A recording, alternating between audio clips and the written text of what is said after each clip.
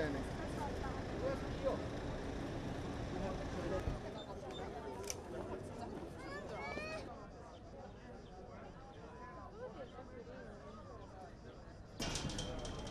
No, we were not informed. We bought our tickets yesterday at the ticket box for the time slot between 12 and 1 hour today.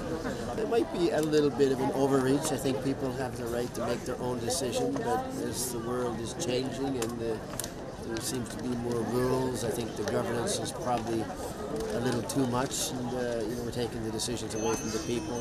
I know the city is probably concerned about liability and things like that, but I think there's a balance.